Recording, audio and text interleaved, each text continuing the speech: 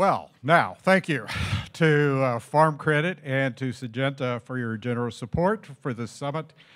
And I'm excited. My name is Philip Brasher, and excited to introduce this next panel on biomanufacturing.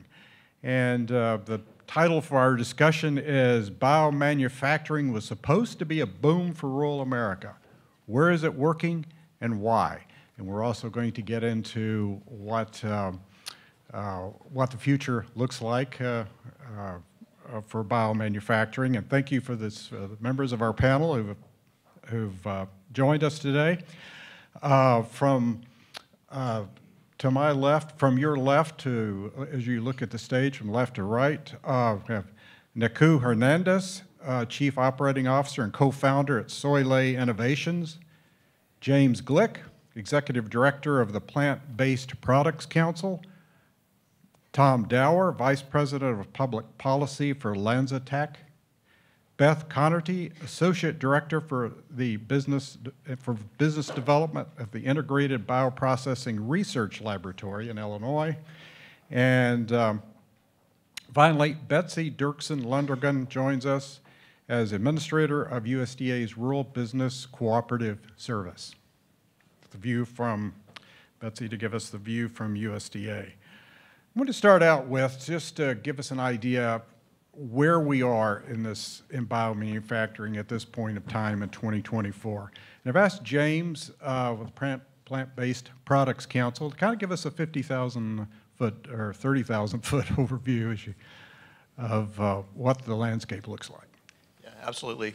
Phil, in the Plant-Based Products Council, I mean, we represent all of those companies, both large and small, who are committed to advocating for a shift towards a more sustainable bioeconomy. And what that bioeconomy really means is it's the people and the businesses who produce, sell, and purchase plant-based products.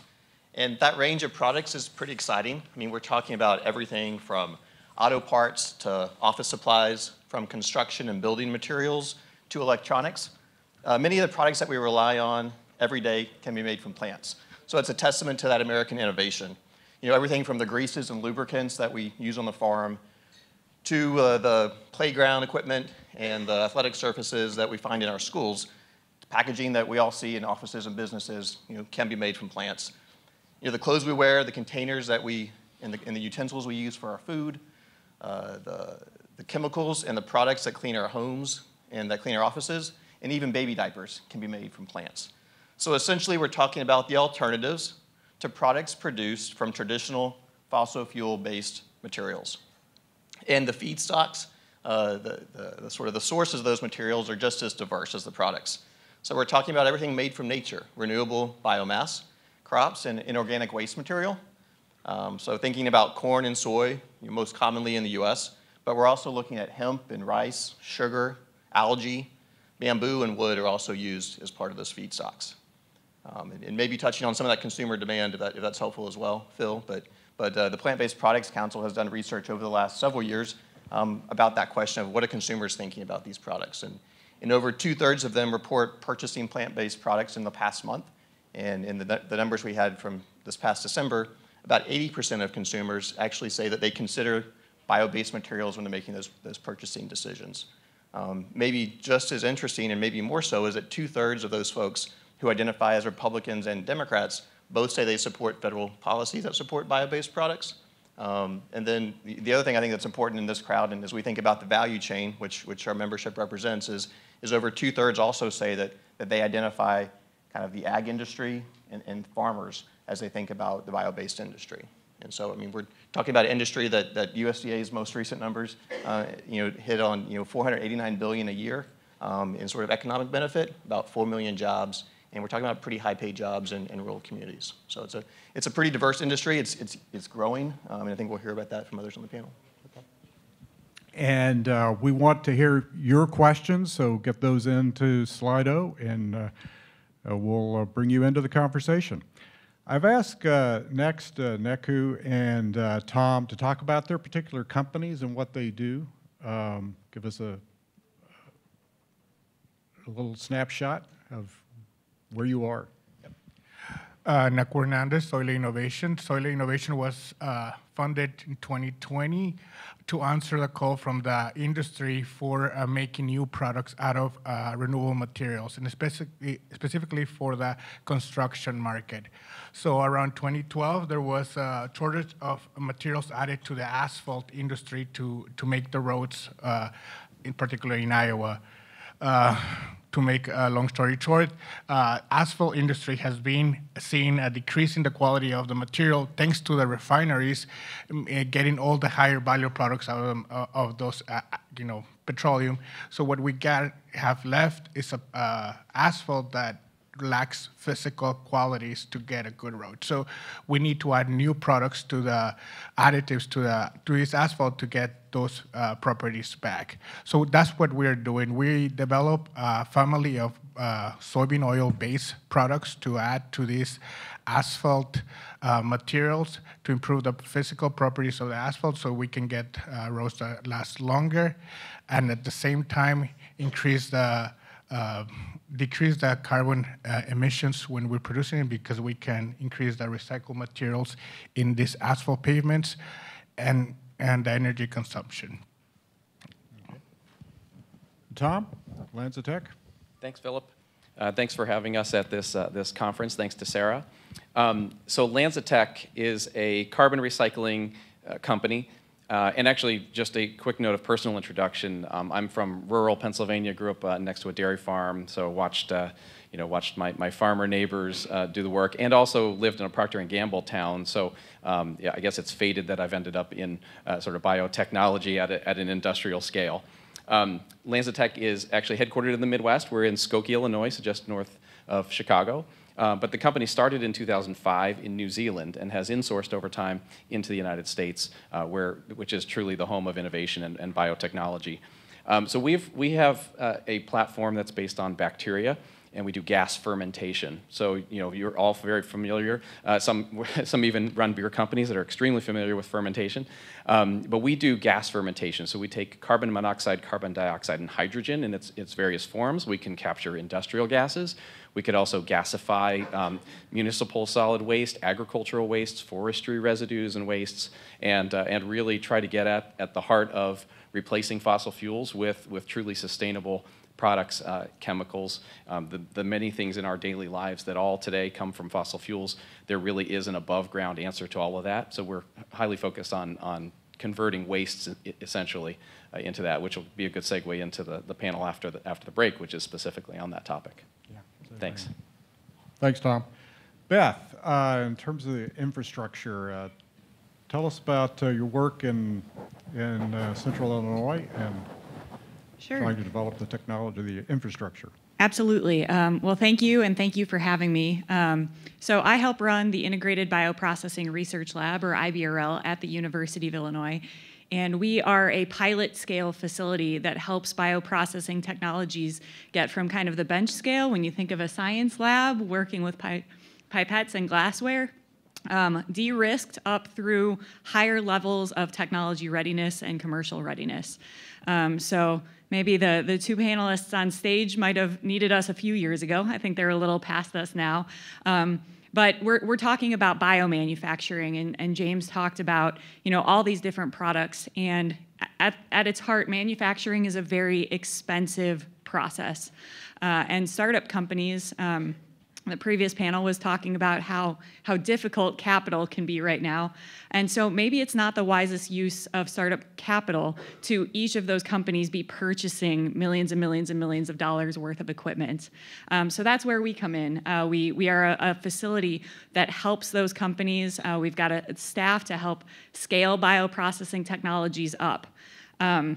This has also led to IBRL being the lead for our EDA designated tech hub in Central Illinois, where we are trying to address fermentation and bioprocessing, biomanufacturing infrastructure at a variety of scales, because it's a huge bottleneck to the industry. And again, like I said, it's just very, very expensive. So if we can approach this more strategically and be more of a support organization, we hope that we can help more startup companies and more technologies get to the point where SoyLei and LanzaTech are. Thank you, Beth. And Betsy, the view from USDA in terms of where you all, in terms of trying to incubate and get help these new businesses get going. Thank you. Thank you for having me. I'm really excited to be here. I love talking about this. I did want to say, Darren Riggs, are you still here? I really feel like the Londrigan family. I'm from Springfield, Illinois. Really feel like we're doing our part for the brewery. Oh, there you are. Yeah, just saying. Big fans. Big fans. So I'm the administrator for Rural Business and Cooperative Services. And so we provide grants and loans to rural businesses. We do that directly. We do it through banks. We also do it through cooperatives. And so when I hear people talking about being in rural America and needing that funding, I am sitting in the audience thinking, do you know about rural development? You need to talk to us, because we have so many different programs to support this effort. And it's exciting, too, because the Biden-Harris administration has made historic investments in rural America. The Inflation Reduction Act and the executive order infused $40 billion into agriculture, forestry, and rural development, $14 billion of that into biofuels and renewable energies. And so this is a great time. And as we are looking at the future and people talk about needing biomass, and the biomass report that came out, one of the questions that was asked is, do we have enough biomass to support the industries of the future? And the answer is yes. And those opportunities are all over rural America. We have feedstock in rural America. Our job at Rural Business and Cooperative Service is to provide those programs to the folks who want to use every piece of what they're raising to contribute to the economy in the future. And our programs can be layered, they can be partnered, so that you can use multiple programs which are going to bring down costs and diversify and generate revenue. So this is exciting. Okay, thank you. And we'll come back to you, Betsy, to talk about, get your view on some of these policy issues, some of the challenges that this sector has faced and continues to face. I want to dig in, because this is a policy conference, we want to put a big focus on federal as well as state and local policies and where they're helping, where there may be barriers, and of course also there are capital issues as well. James, because one of the issues here is we are raised by the title of this is we've been talking about biomanufacturing for at least a couple of decades that I recall, in various, probably even it's been a dream going way earlier than that. Where do you see the industry at this point? What do you see the major barriers, the major drivers? How has it changed? You've had a seat both in Congress, looking at it from that perspective as a senior staff, and now in industry as well. I think, Phil, you're right. It's been about more than 20 years that we've been talking about some of these issues, at least from a policy perspective, thinking about the bio-preferred program in sort of Betsy's wheelhouse. I mean, that started back in the 2002 Farm Bill, I believe. So we've got several Farm Bill iterations as well of some of these energy programs and policy targets. But thinking about it and kind of looking at the other folks on the panel, this is innovation. I mean, it's not something that happens overnight. Some of these products, it might take several years in a laboratory. It might take some of that pre-commercial scale-up that Beth was talking about before it gets to the marketplace. And so now, I mean, looking just at the bio-preferred sort of catalog in kind of federal government on the procurement side is sort of an example that the thousands of products that are there today, it's taken 20 years to get there, to that range of innovation. And so thinking about, from a policy perspective, where are some of those challenges? A big part of it, and Beth talked about it, is sort of getting from that laboratory to that scale-up. You're looking around the world, there's a lot of interest in the bioeconomy, not just here in the US and and sort of in our communities, but in places like Asia and China particularly, in Europe as well. And some of those countries have spent a lot of time and resource, back to the early 2000s as well, making this an investment priority. And so while we've got a lot of bright ideas in the U.S., the challenge now is making sure we can keep those kind of bright minds and talent as we scale up. And so I think that's one of the challenges, is how do we maintain that kind of infrastructure and sort of investment in infrastructure that we need to scale up in the U.S. The other challenge, of course, is on the workforce side. And talking about some of the jobs that this industry can create and has created. It's engineers, it's folks in the chemistry and biology areas, as well as those that have manufacturing expertise. And so that workforce challenge is another one. And then maybe the third one is sort of, I think Beth talked about de-risking on sort of the kind of on the manufacturing side, but also thinking about growers. I mean, there's a lot of biomass available, but as growers think about their market and new opportunities, making sure that they've got the tools and the risk management that they need to engage in the industry. Mm-hmm. Yeah, probably come back to that risk management issue. Tom and Nacú, from your perspectives, Nacú, you're mostly working with soybean oil. Tom, you're working with more on the waste side, waste products.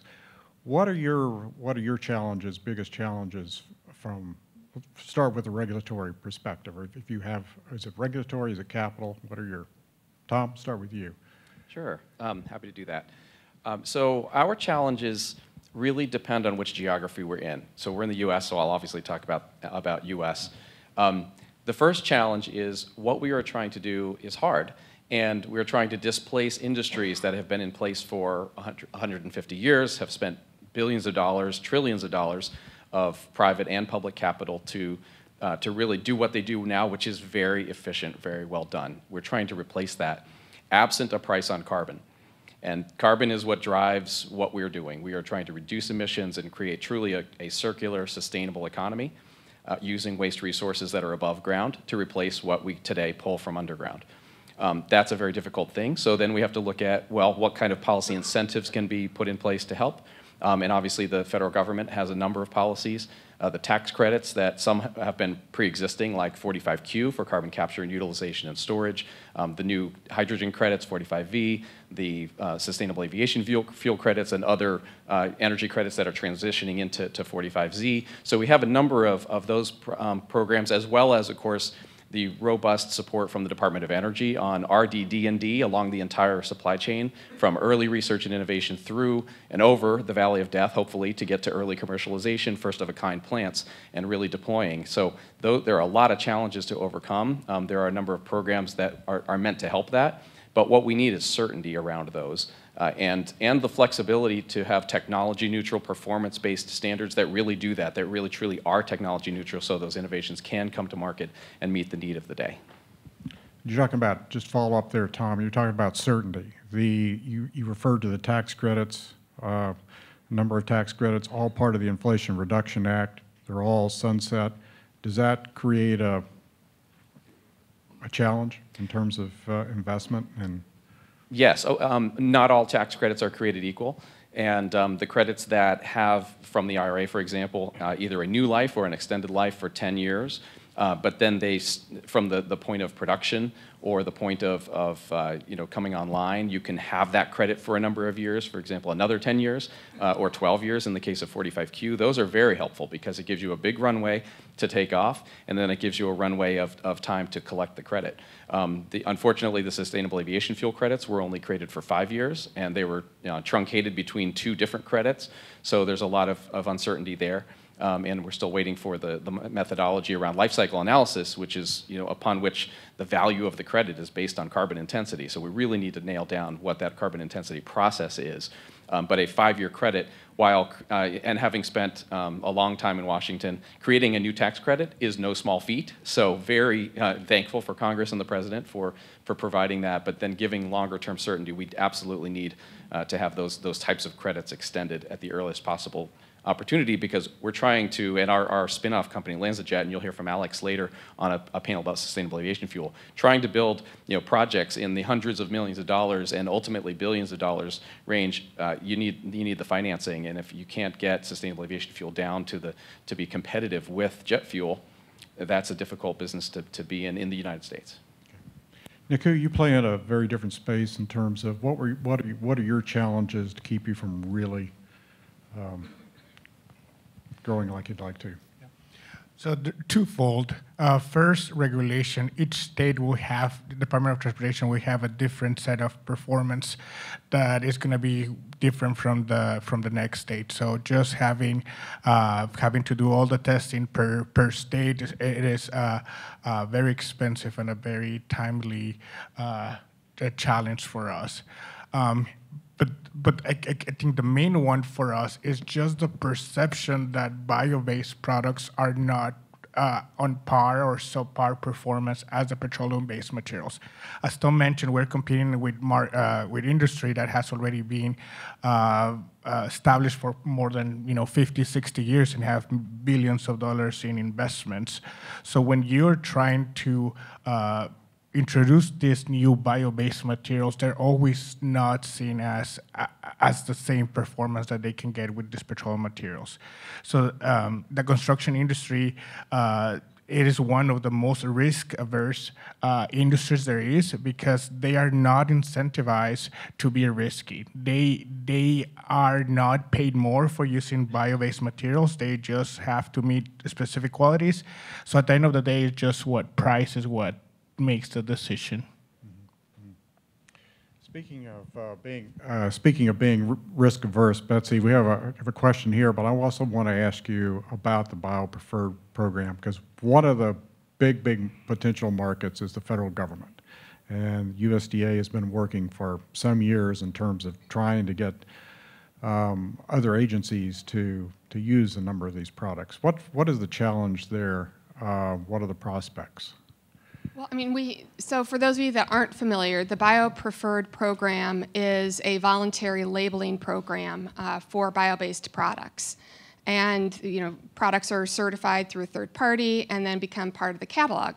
And so in the report that just came out, we have over, I think last year, there were about 1,400 products that were added to the catalog, so that is now I think around 10,000 products that are carrying the Biopreferred label. We added I think 500 companies, so now we've got about 2,500 companies participating in the program. The idea is that people can, just like when you go to the store and you're looking for the USDA organic label, now you can look for the USDA Biopreferred label. It's a little bit harder than you think to get folks to really pay attention to it, and we're working to try to get folks like Amazon to carry the label in their climate smart friendly categories. So we have things that we are trying to do. It's just we've got to just keep pushing on it. So we're seeing some success there. It's just slow going. And as far as federal contractors go, I wish I had an answer for you on why that has been slow. I don't think I mentioned this, but I am in week 7 of this position. And so believe it or not, there are a few things I'm just not up to speed on yet. And the contractor situation and the procurement is something that I know it's a challenge, and I have talked to my team already because I keep getting this feedback. Do we need to do more education around it? Do we need to have one-on-ones with the procurement officers? What is it that needs to be done to create that buzz and really about the mandate for procurement? Beth, from your perspective, what is the biggest barrier facing the build-out of the infrastructure? This has always been a pretty capital-intensive sector, but a lot more federal assistance. We talked about tax credits. A lot more is available than has been in the past. Sure, and I guess I'm going to speak more from a big perspective. IBRL has been open for about 5.5 years. And in that time, we've worked with over 100 different companies. So rather than speaking to one particular end product or end market, what we see is more industry trends, I would say. And My facility is at an R1 institution. I'm part of the University of Illinois.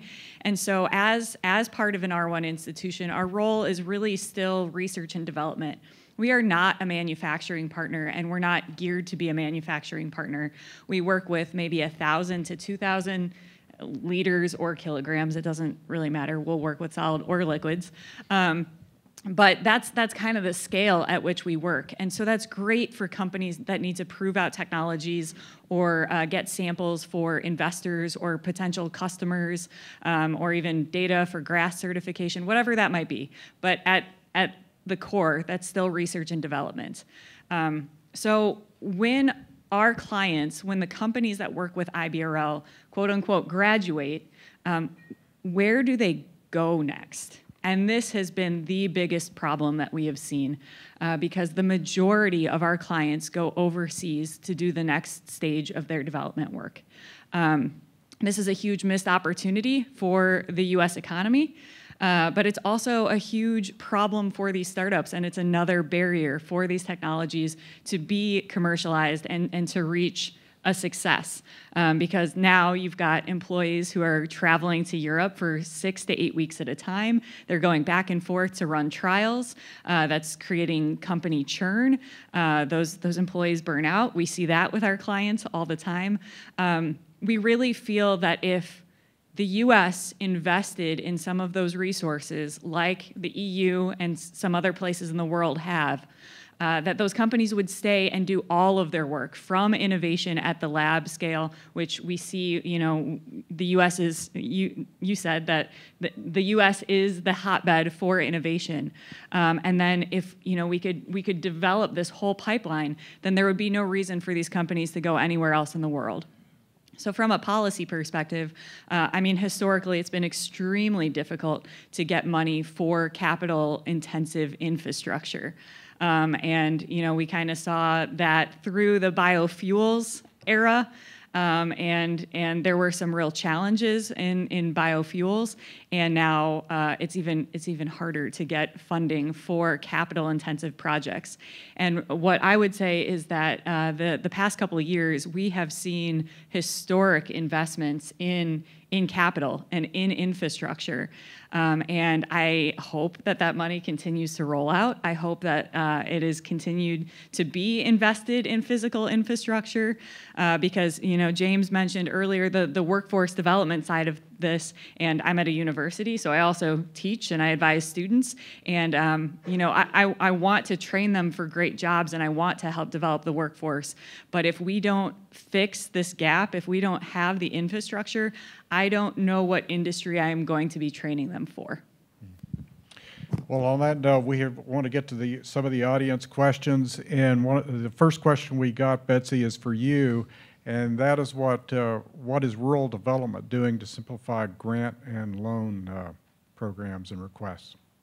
I'm sorry, could you to do what? What is USDA rural development doing to simplify grant and loan requests and the grant and loan programs? Well, we are working. So some of the programs that they're talking about, like the Rural Energy for America program, which is for renewable energies. Those, by the way, can also be used for energy efficiency upgrades. And then I think Kevin mentioned the value-added producer grant. Those applications are in need of simplification, to put it mildly. The value-added producer grant simplification is already underway. The REAP, as we call it, application is being worked on as well. That's the Rural Energy for America. The Rural Energy for America program, we call it REAP. Mm-hmm. And while we're talking about that, though, I want to mention again that these programs can be used by rural development in multiple ways. So for the value-added producer grant, just because you use one program doesn't mean that you can't use another program.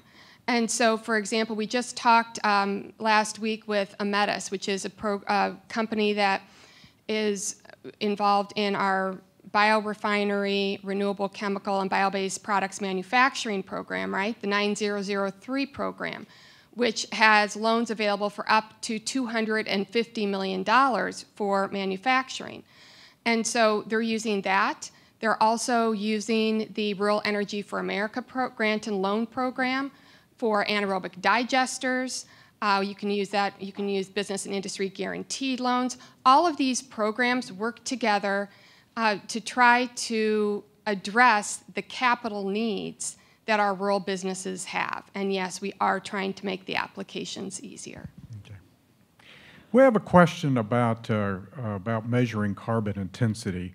I'd like to step back a little bit from that. How we know a lot of corporations, and this has certainly been a big change in the last 10, 20 years, a lot of corporations are much more interested now in reducing their carbon footprint, reducing their greenhouse gas emissions. We know the Securities and Exchange Commission has backed off a bit from what it was going to originally proposed in terms of disclosure, but we still have California's got regulations that it's implementing on disclosing greenhouse gas emissions, including Scope 3 supply chain emissions. What kind of impact is that going to have on this sector in terms of potential demand for the products? And what kind of barrier is the questioner is asking about measuring? That's a big, I know, a big unanswered question out there. But first of all, in terms of how much is this corporate interest in reducing greenhouse gas emissions potentially going to have for biomanufacturing? Tom, can we start with you? Maybe James, you and Nacú. Yeah, absolutely. So the customers that we work with, particularly the downstream consumer-facing brands that have committed to the public, to their customers, to investors that they are going to reduce their emissions, including scope 2 and 3 emissions, are companies like Lululemon, Zara, Coty, which makes Gucci and other fragrances, Craghoppers, On Shoes. We've made all of these, we've actually made products for each of these companies using waste gases that were captured and converted through biology. They don't have options. They really don't. And that demand pull is essential, right? A lot of the folks that we talk to, many in this room, are really on the supply side, right? We're really talking about what could we do to provide clean products, low carbon products to supply chains that exist today. What we don't have is a really strong pull, at least in the U.S. I mean, it depends on the regulatory environment. Honestly, in Europe, there's a much stronger pull because the industrial emissions are so regulated. But we're not doing that here. So we need to really connect the two.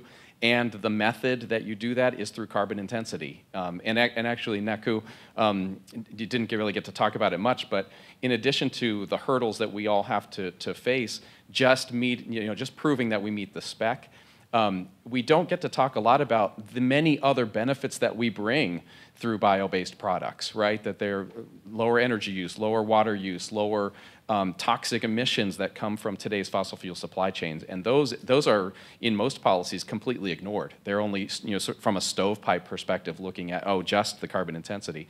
But carbon intensity and life cycle analysis is the method by which we are judged. And so we all need to be working on that and working with USDA, with Department of Energy, with EPA, just within the U.S. government agencies to make sure that the data that supports that is robust and believed by the public and by customers and those companies.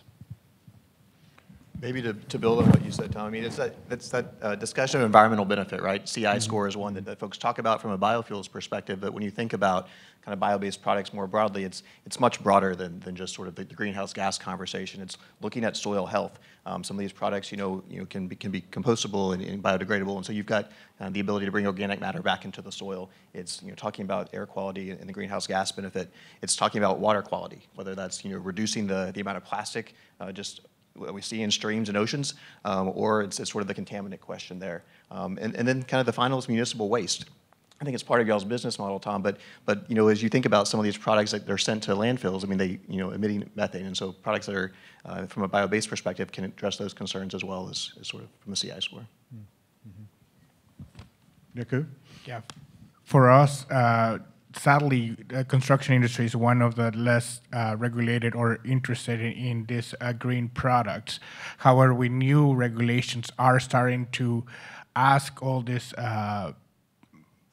construction companies to use bio-based products that will reduce carbon emissions, since the construction industry is almost 1/4 of all the energy consumption in the U.S. So really energy and carbon intensive industries, we're just seeing new mandates to use less of the petroleum-based materials. So.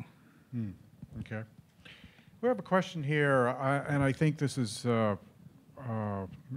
maybe go back to you, Nacú.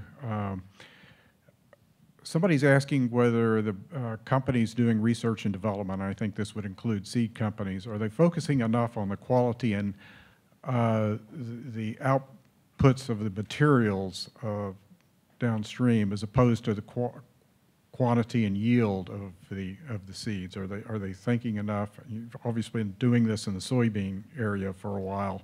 Is there enough of focus on from the seed development of traits? So products that you're trying to make. Yeah, we don't do any research on the seed itself. So all of our research and development goes on the final product, and 100% we need to meet the first all the performance metrics before we can say that we have a product. So that's for sure. There's all R&D in our side goes after. I mean, our raw material is the oil, so we don't do anything before that.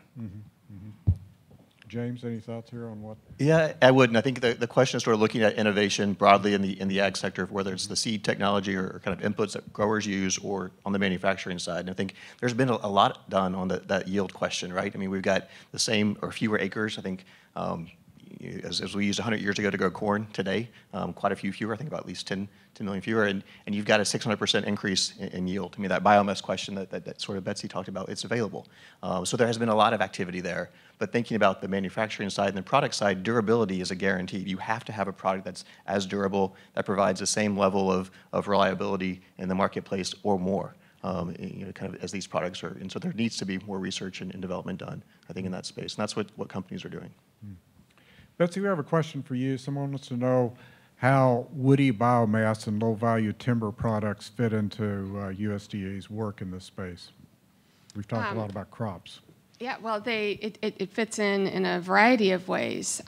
We are, for the Rural Energy for America program, I think in the last 2 years, have invested $128 million in 8 loans and another $48 million in 56 grants for biogas and biomass. And it's so it's a great way to help support the industry. We work alongside Forest Service, and we know that we are working with them right now on.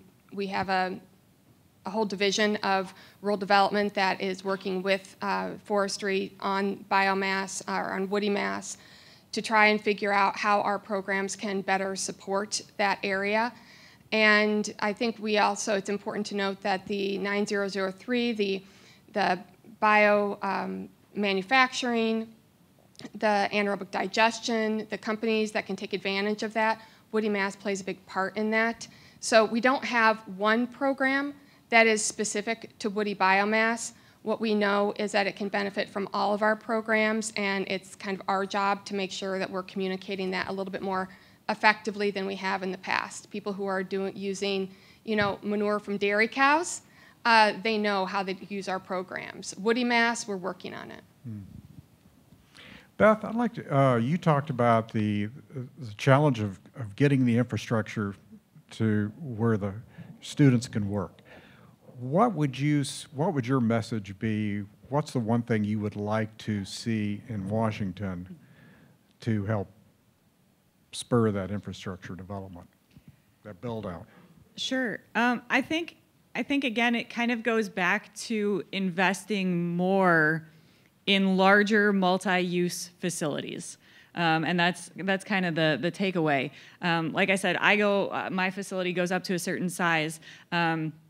But even once our clients, once the companies graduate from us, we want them to be successful. Again, I'm at a state institution. I'm not here to pick winners or losers. Our feeling is that if we can support more technologies and more companies, there will be more commercial successes. But I'd really like to see some facilities that can do early stage manufacturing for these companies without them having to partner with a multinational immediately. You know, I'm just down the road from Decatur, Illinois, where ADM and Primient are both located, and a lot of the startup companies are not prepared when they leave IBRL, when they are ready to do their first manufacturing run, to partner with an industry of that scale. For a variety of reasons that we could get into, but they're just not prepared for that yet. And so in Europe, what they have are facilities that are multi-use. Companies can go there and do a larger scale. So if I go to 2,000 liters, the facilities in Europe might go to 70,000 liters, and they can actually sell product out of those facilities.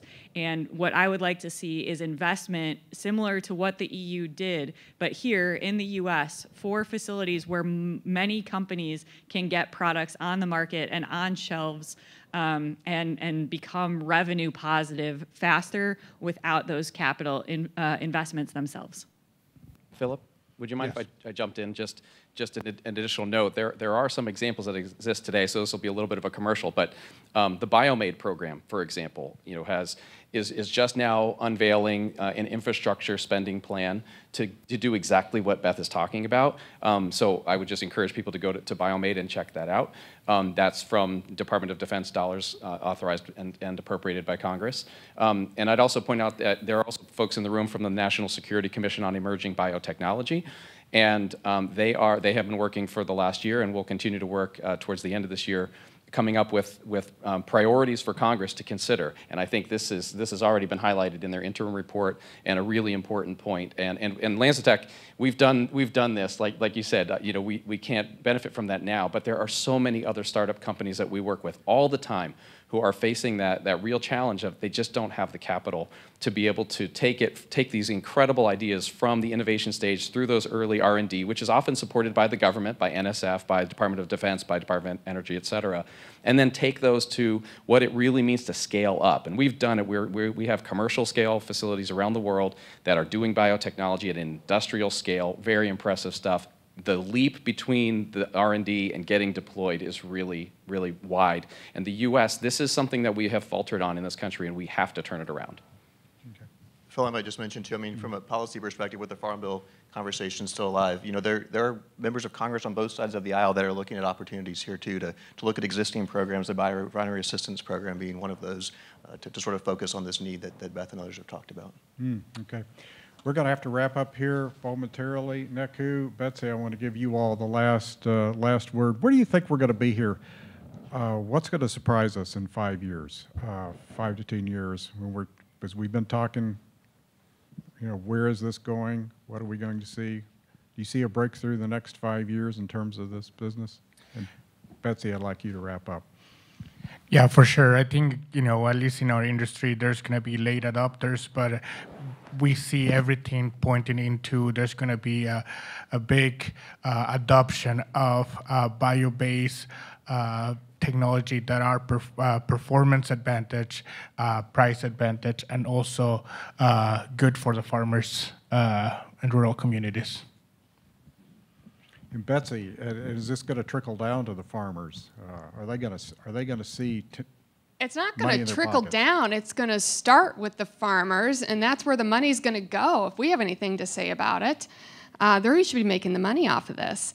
So yes, and I think that what we're going to see in 5 years is the biopreferred product label everywhere. It's going to be an industry standard. People are going to be looking for it.